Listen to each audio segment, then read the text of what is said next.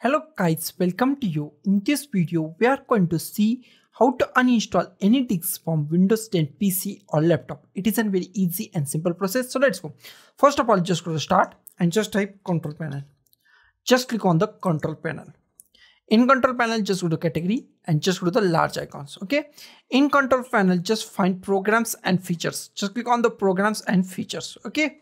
In programs and feature, here we find our all installed programs or softwares or app. Okay, just go to the AnyDesk, just find AnyDesk from here. Just click at AnyDesk and just go to the here. Here we find uninstall or change. Just click on uninstall. Now just click on the yes. Now just click on the remove configuration file. If you want to remove configuration file, just click at here and just click on the uninstall. Now uninstall process is completed. Now just click on the OK.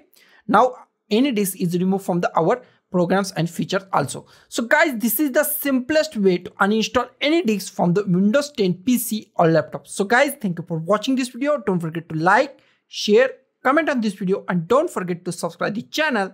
Thank you guys.